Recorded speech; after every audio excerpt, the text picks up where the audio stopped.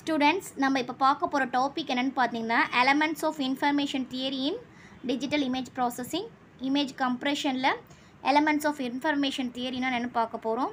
இப்போ information theory அப்படின்னு தெரியறதுக்கு முன்னாடி இப்போ ஃபார் எக்ஸாம்பிள் நம்மளுடைய லெட்டர்ஸோ இல்லைனா வேறு ஏதோ ஆல்ஃபபெட்ஸோ அண்ட் தென் நம்மளுடைய சிஸ்டத்தில் ஜென்ரேட் ஆகணும், அதாவது எக்ஸிக்யூட் ஆகணும்னா எப்படி இருக்கும், நம்மளோட சிஸ்டத்துக்கு வந்து எப்படி தெரியும், ஜீரோஸ் அண்ட் ஒன்ஸாக தான் தெரியும்.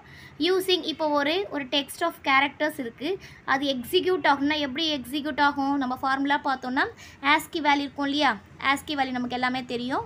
இப்போ ஸ்மால் ஏக்கு ஒரு ஏ, கேபிட்டல் ஏக்கு அந்த ஸ்பெஷல் சிம்பிள்ஸ் அந்த மாதிரி தான் நம்ம கொடுக்குற டெக்ஸ்ட் என்ன ஆகும்னா அது எப்படி கன்வெர்ட் ஆகும்னா அது ஆஸ்கி வேல்யூவில் கன்வெர்ட் ஆகி அது அப்படி வந்து எக்ஸிக்யூட் ஆகும். அதே மாதிரி இது பெஸ்ட்டு வேறு மெத்தட் அப்படின்னு பார்த்தோன்னா ஒரு இன்ஃபர்மேஷனை, அதாவது டெக்ஸ்ட் ஆஃப் இது கேரக்டர்ஸை எக்ஸிக்யூட் பண்ணோன்னா நம்ம எது யூஸ் பண்ணலான்னு பார்த்தோன்னா source. An information generating process can be viewed as a source that emits a sequence of characters symbols randomly chosen from a finite alphabet. அதாவது இந்த ஆல்ஃபபெட் இருக்கு இல்லையா, அந்த ஆல்ஃபபெட்டை வந்து நம்ம ரேண்டமாக சூஸ் பண்ணி சோர்ஸ் மூலிமா என்ன பண்ணலாம், அது வந்து அதை இன்ஃபர்மேஷன் கேதர் பண்ணி அந்த ப்ராசஸ் வந்து எக்ஸிக்யூட் பண்ணலாம். பெஸ்ட்டு ஆஸ்கி கோடோட நம்ம வந்து எக்ஸிக்யூட் பண்ணுறதோட பெஸ்ட் மெத்தட் எது பார்த்தோன்னா சோர்ஸ் கோடோட எக்ஸிக்யூட் பண்ணலாம். அதுதான் நம்ம இப்போ பார்க்க போகிறோம். அந்த எலமெண்ட்ஸ் வந்து எப்படிலாம் வந்து நம்ம கெட் பண்ணுறோம், என்னென்ன மெத்தட்ஸ்லாம் யூஸ் பண்ணுறோம் அப்படின்னு சொல்லிட்டு நம்ம இப்போ ஃபுல்லாக பார்க்க போகிறோம். ஸ்கிப் பண்ணாமல் பாருங்கள், அப்போ தான் வந்து புரியும். இதெல்லாம் வந்து இம்பார்ட்டன்ட் கான்செப்ட்டு, நீங்கள் நல்லா கவனிச்சாதான் அந்த கான்செப்ட் வந்து நமக்கு நல்லா புரியும். ஓகேங்களா? இப்போ எக்ஸாம்பிள்ஸ் பார்த்தோம்னா நம்ம வந்து natural return languages, that means என்னன்னு சொல்லுவோம், ஆல்ஃபபெட்லாம் இருக்கு இல்லையா, அதெல்லாம் natural languages and images 2n symbols, இதெல்லாம் வந்து எக்ஸாம்பிள்ஸ் பார்த்திங்கன்னா சோர்ஸுக்கு. இப்போ சிம்பிளஸ்ட் கேஸ் நம்ம எதுன்னு பார்த்தோம்னா இதுக்கு நம்ம என்ன யூஸ் பண்ண போகிறோம்னா டிஸ்க்ரிட் மெமரிலெஸ் சோர்ஸ்னு சொல்லிட்டு ஒன்று இருக்குது, அது வந்து டிஎம்எஸ். இந்த சோர்ஸ் வந்து இந்த மாதிரி சோர்ஸ் நான் யூஸ் பண்ண போகிறோம். மெமரிலெஸ் பார்த்திங்கன்னா இந்த டிஎம்எஸ்க்கு மெமரி வந்து தேவைப்படாது, அதனால தான் என்ன சொல்கிறேன் டிஸ்க்ரிட் மெமரிலெஸ் சோர்ஸ்னு நம்ம வந்து சொல்கிறோம். TMS is complete specific for the source alphabet. இந்த டிஎம்ஐ மூலமாக தான் நம்ம பண்ண போகிறோம். அது சோர்ஸ் ஆல்ஃபபெட் என்ன கெட் பண்ணோம்னா அது S1 S2 சிம்பிள்ஸ் மாதிரி நம்ம வச்சுப்போம். அண்ட் அதோடைய ப்ராபபிலிட்டிஸ், சோர்ஸும் அதோட ப்ராபபிலிட்டிஸும் வச்சு தான் நம்ம என்ன பண்ணுவோம்னா அதை வந்து நம்ம அந்த கோடை வந்து எக்ஸிக்யூட் பண்ணுவோம். நெக்ஸ்ட் நம்ம பார்க்க போகிறது இல்லை பார்த்தீங்கன்னா என்ட்ரோப்பின்னு வந்து நமக்கு தெரியணும். என்ட்ரோப்பி means is a self information. அதாவது என்ட்ரோப்பின்னு என்ன சொல்லுவாங்களா, என்ட்ரோப்பியில் செல்ஃப் இன்ஃபர்மேஷன் இருக்குது, அதோடைய ஃபார்முலா தான் இது. இப்போ I of xi equal to log 1/pi equal to minus log pi, இதான் வந்து செல்ஃப் இன்ஃபர்மேஷனுடைய ஃபார்முலா. இது வந்து பார்த்திங்கன்னா நம்மளுடைய லெஸ் ப்ராபபிள், அதாவது நிறைய இன்ஃபர்மேஷன் கெட் பண்ணிக்கலாம், லெஸ் ப்ராபபிள் ஈவெண்ட்டில் நம்ம வந்து கெட் பண்ணிக்கலாம். அதோடைய டயக்ராம் தான் இது. ஃபஸ்ட்டு ஜீரோவிலேருந்து ஃபஸ்ட்டு லாக் எக்ஸ் வரும்போது இப்படி வருது, இந்த ஜீரோவிலேருந்து ஒமிட் ஆகிட்டு அண்ட் தென் இப்படி வந்து நமக்கு வந்து கர்வ் வருது. இப்போ பார்த்தீங்கன்னா இந்த information of independent events taken as a single event equals to the some of the information. அதாவது ஒரு சிங்கிள் ஈவெண்ட் ஈக்குவலன்ஸை எப்படி டிபெண்ட் பண்ணியிருக்கோன்னா சம் ஆஃப் இன்ஃபர்மேஷன். அதாவது இப்போ பார்க்கலாம், அந்த ஃபார்முலாவோட பார்க்கும்போது நமக்கு நல்லா புரியும். ஃபார் எக்ஸாம்பிள் இப்போ ரெண்டு சோர்ஸ் நான் எடுத்திருக்கேன், S1 S2. அதோட லாகதமிக் ஃபார்முலா பார்த்தீங்கன்னா லாகு 1/p of i இல்லையா, இதோட வேல்யூ S1 S2. அது எப்படி பிரியோம்னா p of S1 into p of S2 நம்ம பிரிச்சுக்கலாம். இது இப்போ வரும் இன்வெஸ்ட்டில் போகும்போது நமக்கு என்ன வரும், minus lock of p of S1 and S2 வரும். இப்போ வந்து பார்த்தீங்கன்னா இது தனித்தனியாக பிரியும் போது லாக் மைனஸ் லாக் இல்லையா, அது formula minus lock P1 minus lock P2 அப்படின்னு சொல்லிட்டு நம்ம ப்ராபபிலிட்டி பிரியும். அது வந்து I of S1 plus I of S2, அதான் சம்மேஷன் ஆஃப் சொன்னோம் இல்லையா. அந்த இன்ஃபர்மேஷன் எப்படி கேதர் பண்ணுவோம், சிங்கிள் யூனிட்டாக இருந்தாலும் அது சம்மேஷன் ஆஃப் கேதர் பண்ணுவோம். இது வந்து எப்படி ஆகுதுன்னா this equal to this one, I of S1, S2 equal to I of S1 plus S2. And then entropy of the TMS உடைய ஃபார்முலா என்னன்னு பார்த்தோன்னா H of S equal to summation of I equal to 1 P into I of SY minus R summation of I equal to 1 N PI log 2 PI. இந்த formula நம்ம use பண்ணுவோம். இந்த entropy எப்படி work ஆகுதுன்னு பார்த்தோம்னா இப்போ H ஈக்குவல் டு பார்த்தோன்னா இது 0, சாரி இது வந்து ப்ராபபிலிட்டி, இது வந்து 0ன்னு வச்சுனாலும் ப்ராபபிலிட்டி ஒர்க் ஆகுது. H இது ப்ராபபிலிட்டி. இந்த வந்து பார்த்தீங்கன்னா இந்த கர்வ் வந்து பார்க்குதுன்னா ஆல்மோஸ்ட் எங்கே வந்து நமக்கு வந்து இன்டர்செக்ட் ஆகும்னா 0.5ல் நமக்கு வந்து இன்டர்செக்ட் ஆகும். அதோடைய ஃபார்முலா தான் நமக்கு இது. ஓகேங்களா? நெக்ஸ்ட்டு வந்து கோடிங். இது எப்படி ஒர்க் ஆகுதுன்னு சொல்லிட்டு நம்ம பார்க்கலாம். இப்போ கோடிங் பார்த்தீங்கன்னா நம்ம சோர்ஸ்லேருந்து ஒன்று கொடுப்போம். நம்ம வந்து எப்படி கொடுப்போம்னா சிம்பிள்ஸாக கொடுப்போம். ஓகேங்களா? இப்போ சிம்பிள்ஸாக கொடுக்கும்போது S1 S2 அப் டு எவ்வளோ வேணாலும் கொடுக்கலாம்.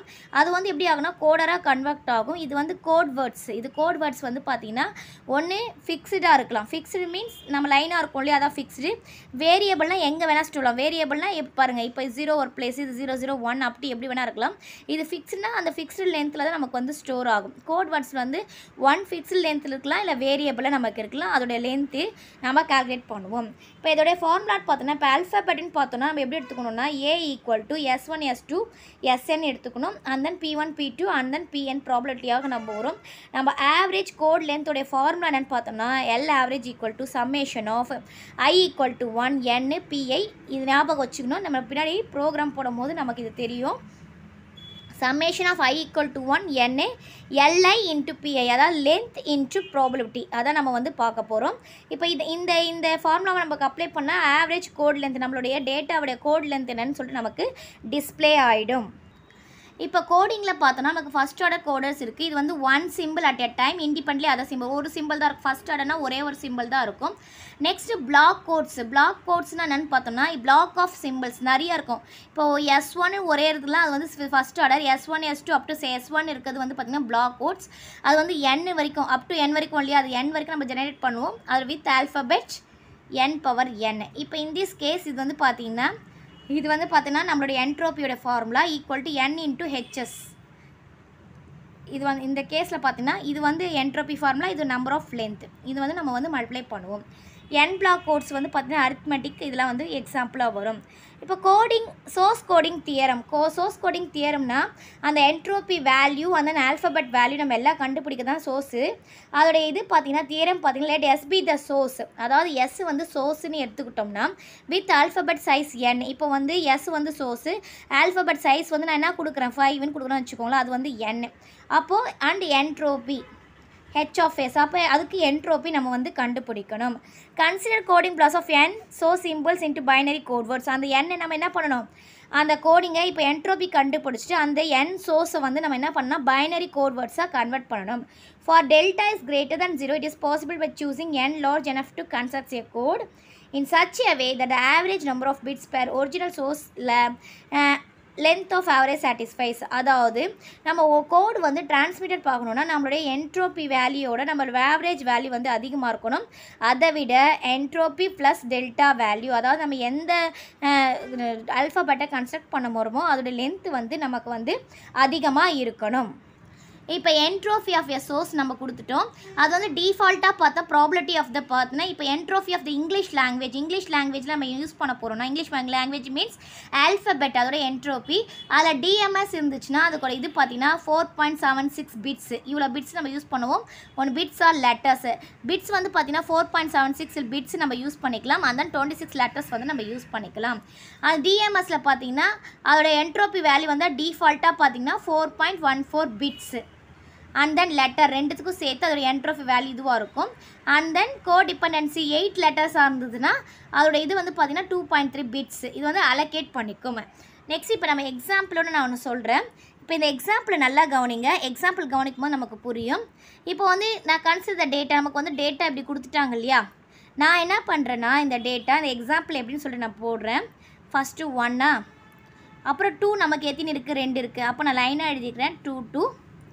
நெக்ஸ்ட்டு 3 எத்தனை இருக்குது, 1 2 3 இருக்குது, 3 3 இருக்குது. நெக்ஸ்ட்டு 4 எத்தனை இருக்குது, 1 2 2 4 இருக்குது. நெக்ஸ்ட்டு 5 1 தான் இருக்குது, 6 1 தான் இருக்குது, 5 1 இருக்குது, 6 1 இருக்குது. இப்போ வந்து பார்த்தீங்கன்னா இதை நம்ம பிரிச்சுக்கிறோம். இப்போ இது வந்து நான் என்ன எடுத்துக்கிறேன்னா P1 probability of P1.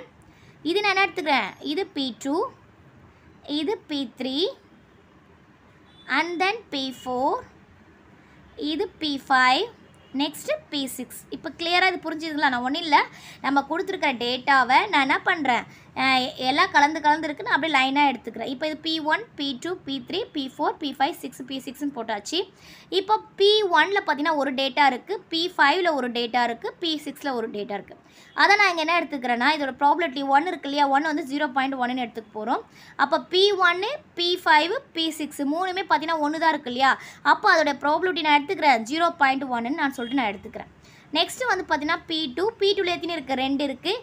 And then P4லேயும் பார்த்தீங்கன்னா 2 இருக்குது. இப்படி கன்சிடர் பண்ணிக்கணும். ஓகேவா, இதில் 2 இருக்குது, P4லேயும் 2 இருக்குது. அப்போ எனக்கு P2ம் P4ம் ப்ராபபிலிட்டி வேல்யூ நான் என்ன எடுத்துக்கிறேன் 0.2ன்னு எடுத்துக்கிறேன். நெக்ஸ்ட்டு வந்து பார்த்தீங்கன்னா P3ல எத்தனை வேல்யூ இருக்குது 1 2 3 3 வேல்யூ இருக்குது. இப்போ எல்லாமே எடுத்துக்கிட்டோமா? இப்போ இதுக்கு நம்ம என்ட்ரோபி கண்டுபிடிக்க போகிறோம். என்ட்ரோபி கண்டுபிடிக்கிறதுக்கான ஃபார்முலா என்னென்னு பார்த்தோம்னா, நான் சிம்பிளான ஃபார்முலா சொல்கிறேன், இதை வச்சு நம்ம ஈஸியாக கண்டுபிடிச்சிடலாம். log of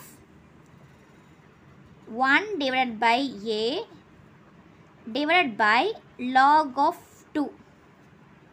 இதுதான் நம்மளுடைய ஃபார்முலா. இப்போ ஏன்றது பார்த்தோன்னா ப்ராபபிலிட்டி வேல்யூ. ஏன்றது என்னது ப்ராபபிலிட்டி வேல்யூ. அதாவது இந்த வேல்யூ இருக்குல்ல 0.3 0.4 0.1 இந்த ப்ராபபிலிட்டி வேல்யூ. இப்போ எத்தனை வேல்யூ இருக்கோ அதோடைய சம்மேஷன் எடுத்துக்கணும். இப்போ 0.1ல் பார்த்தோன்னா நமக்கு எத்தனை வேல்யூ இருக்குது 3 வாட்டி இருக்குது. ஏன்னா இங்கே 3 இருக்கா 1 P1 1 P5 P6. இப்போ இது வந்து 0.1 வந்து நம்ம ப்ராபபிலிட்டி கண்டுபிடிச்சோன்னா, இப்போ நான் ஸ்மால் ஸ்பேஸில் போடுறேன். இப்போது இதில் வந்து பார்த்தீங்கன்னா எப்படி எடுத்துக்கணும், இந்த 0.1 இருக்கு இல்லையா, நான் ஒன்று மட்டும் போடுறேன். 0.1 log 1 divided by ஏவோட வேல்யூ நான் அதை ஃபஸ்ட்டு 0.1 divided by log 2. இப்போ இதோட வேல்யூ நான் போட்டோன்னா அதோட வேல்யூ எனக்கு என்ன வருதுன்னா 0.332ன்னு வருது. ஓகேங்களா, இப்போ இதோட வேல்யூ எனக்கு என்ன வருது 0.332 வருது.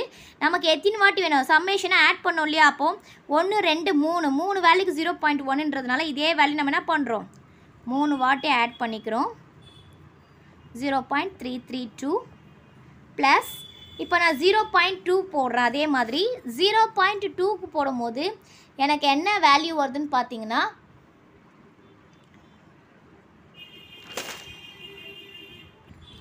எனக்கு என்ன வேல்யூ பார்த்தீங்கன்னா 0.464. அது 2 வாட்டி இருக்கு இல்லையா, இதுக்கு இருக்குலாம் நம்ம 2 வாட்டி ஆட் பண்ணிக்கிறோம்.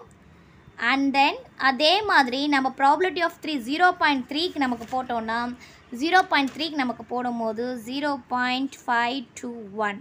இந்த எல்லா ஆன்சரையும் நம்ம ஆட் பண்ணும்போது நமக்கு என்ன வேல்யூ வருதுன்னா h = 2.44 பிட்ஸ்ன்ற ஆன்சர் நமக்கு வந்துடும். இப்போ கிளியராக புரியுதுங்களா? அந்த எக்ஸாம்பிளில் என்ட்ரோபி எப்படி வந்து கண்டுபிடிச்சிருக்காங்க நமக்கு தெரியுதா? இந்த டேட்டா வச்சு எப்படி ப்ராபபிலிட்டி பிரிச்சிருக்காங்க அண்ட் தென் அதோடைய அவுட்புட் எப்படி வருதுன்னு உங்களுக்கு நல்லா கிளியராக புரிஞ்சிருக்கும்னு நினைக்கிறேன். இப்போ இன்னொரு எக்ஸாம்பிள் அதே மாதிரி சொல்கிறேன். இப்போ இந்த எக்ஸாம்பிள் பாருங்கள், சேம் திங். இப்போ நம்ம அதே மாதிரி எழுதிக்கலாம். இப்போ 3ல் எத்தனை இருக்குது 2 3 4 5 6. அப்போ நம்ம என்ன எழுதிக்கிறோம் 1 2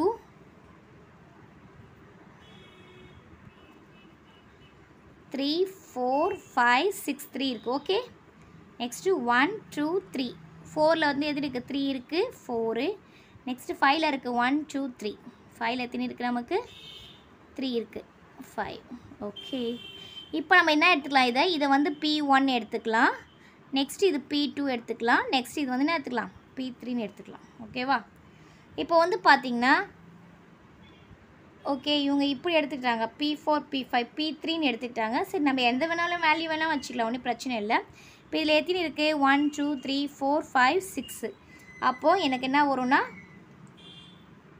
P3 வந்து P1 வந்து 0.6ன்னு எடுத்துக்கிறேன். நெக்ஸ்ட்டு P2 வந்து எத்தனை இருக்குது நமக்கு 3 இருக்கா 0.3ன்னு எடுத்துக்கிறேன்.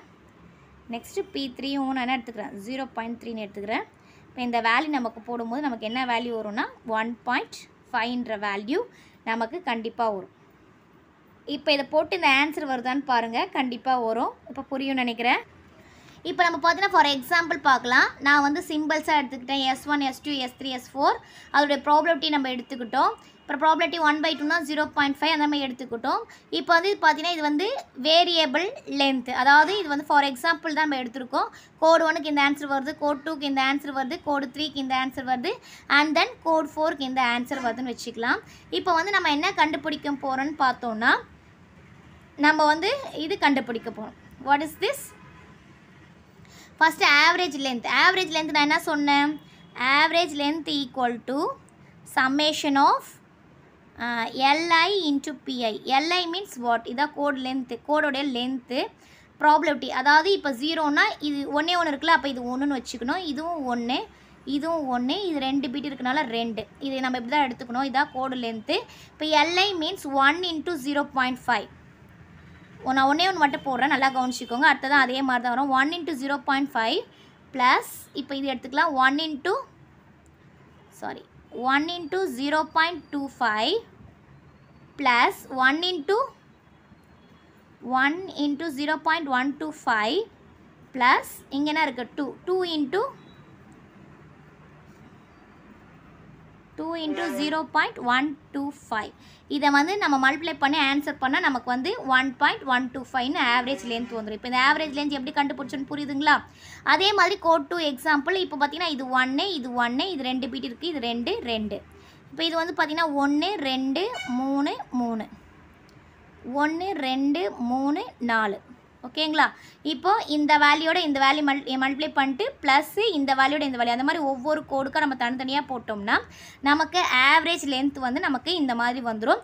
நெக்ஸ்ட் என்ட்ரோபி சொன்ன இல்லையா? என்ட்ரோபி அந்த formula போட்டோம்ல A log 1 divided by A divided by log A. இந்த ஃபார்முலா நம்ம அப்ளை பண்ணோம்னா நமக்கு என்ன வந்துடும்? இப்போ இந்த ஃபார்முலா நம்ம அப்ளை பண்ணோம்னா என்ட்ரோபியோட வேல்யூ நமக்கு வந்துடும். அதாவது 0.5 0.25 0.125 அண்ட் 0.125 இந்த லாகை அப்ளை பண்ணும்போது பார்த்தோன்னா நமக்கு 1.75 பிட்ஸ் வரும். இது கண்டிப்பாக நீங்கள் போட்டு பார்க்கணும். போட்டு பார்த்தா தான் உங்களுக்கு என்ன பண்ணணும், உங்களுக்கு நல்லா புரியும். அது வந்து மனசுக்குள்ளே நிற்கும் எப்படி ஒர்க் ஆகுதுன்னு சொல்லிட்டு. நெக்ஸ்ட்டு பார்த்தோன்னா யூனிக்லி டிகோடபிள் ஆர் யூடின்னு சொல்லுவோம். இது வந்து பார்த்தீங்கன்னா கோட் வேர்ட்ஸு என்னென்ன மெசேஜ் நம்ம 1 2ன்னு சொல்கிறோம் இல்லையா? அதாவது அந்த ப்ரிஃபிக்ஸில் எதாவது ஆட் பண்ணோமா இல்லைனா ஏதாவது சொல்கிறோம் இல்லையா? அந்த டிகோடபிள் அதாவது கன்வெர்ட் ஆகும். இப்போ நம்ம ஒரு மெசேஜ் கொடுத்தோம்னா இப்போ நான் for example S1 S2 S3 S4 கொடுத்துருக்கோமா? இப்போ இதோட வேல்யூ 0 0னா இப்போ 0 0 அப்படின்னு இருந்துச்சுன்னா அப்போ வந்து S1 S2ன்னு சொல்லிட்டு நம்ம எடுத்துப்போம். அந்த மாதிரி கன்வெர்ட் பண்ணுறது தான் அது. இப்போ பைனரி ரெப்ரசன்டேஷனில் எப்படி ஒர்க் ஆகுதுன்னு சொல்லிட்டு பார்க்கலாம். இப்போ ஃபார் எக்ஸாம்பிள் நான் இது எடுத்துக்கிட்டேன். இது வந்து நமக்கு தெரியுது இல்லையா? இதுனா அது வேரியபிள் லென்த், ஃபிக்ஸ் லென்த் தான் கரெக்டாக வரும். வேரியபிள் லென்த் எப்படி வேணால் வரும். ஃபஸ்ட்டு ஃபார் கோட் எடுத்துக்கிட்டேன். ஃபஸ்ட்டு ஒரு டேட்டா எடுத்துக்கிட்டேன். நமக்கு என்ன அது ஃபஸ்ட்டு S1 இது வந்து S1 S2 S3 S4 ஓகேங்களா? இப்போ வந்து பார்த்திங்கன்னா இப்போ வந்து நான் S1 எடுத்துக்கிட்டேன். S1 வரும்போது இந்த பக்கம் 0 ஓகேவா? S1 0 இது வந்து பார்த்திங்கன்னா S2 இதோட வேல்யூ 1. நெக்ஸ்ட்டு வந்து பார்த்திங்கன்னா S3 0 0. அப்போ நான் என்ன பண்ணுறேன், இங்கே 0 இங்கே 0. அப்போது S3னா அது 0 0 வந்துருச்சு. இது 1 1. அப்போ இங்கே 1 இங்கே 1 இது S4 வந்துச்சு. இப்போ இந்த டயக்ராம் எப்படி வந்துச்சுன்னு புரிஞ்சுதா? இப்போ நெக்ஸ்ட் நம்ம பார்க்கலாம். அதே மாதிரி தான் இப்போ 0 இப்போ S1 வந்து இப்போ வந்து இப்படி எடுத்துக்கணும். 0 1 எப்போவுமே நம்ம எடுத்துக்கணும். 0 1 இப்படி எடுத்தால் கரெக்டாக உங்களுக்கு புரியும்னு நினைக்கிறேன். 0 1 ஓகே. இப்போ வந்து பார்த்தீங்கன்னா S1ஓட வேல்யூ வந்து 0, S2 வந்து 1 0. அப்போ 1 0. இப்போ இது S2. நெக்ஸ்ட் S3 வந்து பார்த்தீங்கன்னா 1 1 0 S3. S4 வந்து பார்த்தீங்கன்னா 1 1 1 S4. அதே மாதிரி தான் இதுவும். இது 0 இது 1 இது 1 இது 1. ஃபஸ்ட் S2 வேல்யூ 0, S2 வந்து பார்த்தீங்கன்னா 0 1. இது வந்து பார்த்தீங்கன்னா 0 1 1 0 1 1 1. அப்போ இது கரெக்டாக நமக்கு வந்துச்சா? இப்போ பைனரி ரெப்ரசன்டேஷனில் எப்படி போட்டிருக்கோன்னு சொல்லிட்டு புரியுதுங்களா? ஓகே ஸ்டூடெண்ட், இது வந்து ட்ரீ ஸ்ட்ரக்சர் இருக்குது. எப்படி வந்து ஒர்க் ஆகுது, இப்போ நம்ம ட்ரீ போட்டோம் இல்லையா? அது எப்படி ஒர்க் ஆகுதுன்றதுக்காக இருக்குது. இப்போ உங்களுக்கு எலமெண்ட்ஸ் ஆஃப் இன்ஃபர்மேஷன் தியரினா கிளியராக புரிஞ்சிருக்கும்னு நினைக்கிறேன். நெக்ஸ்ட் கிளாஸ் வந்து நம்ம வந்து எரர் ஃப்ரீ கம்பரிஷன் வந்து நெக்ஸ்ட் கிளாஸில் பார்க்கலாம். Thank you students. தேங்க்ஸ் ஃபார் வாட்சிங். நம்ம சேனலை சப்ஸ்கிரைப் பண்ணுங்கள், வீடியோவை ஷேர் பண்ணுங்கள்.